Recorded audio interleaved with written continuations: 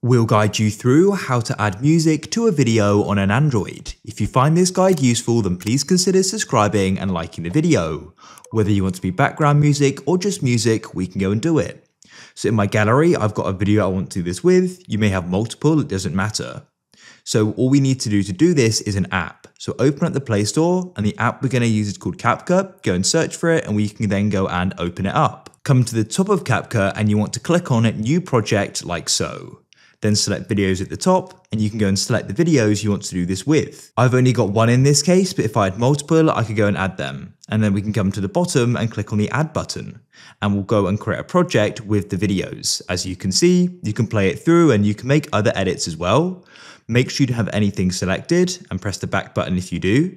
And then what you want to do is come to the bottom and go and click on audio, and you can then go and click on sounds. And then you're going to go and see loads of different music. So CapCut will go and have some music you can use. Just be aware of the licensing and what you can use it for.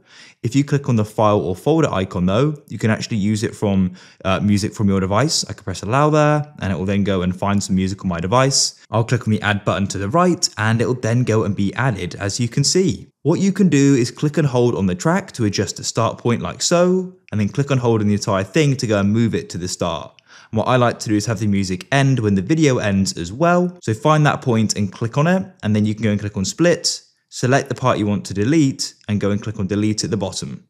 And to adjust the volume of it, because maybe they're speaking, click on the audio, select volume, and you can then go and lower it to make sure the speaking can still be heard. So you can play it back and see if you're happy with it, and if you are, you can then click on export in the top right. It's now finished, and you can share it through CapCut, or you can go and open up your gallery and you'll go and find it there. If you found this useful, then leave a like.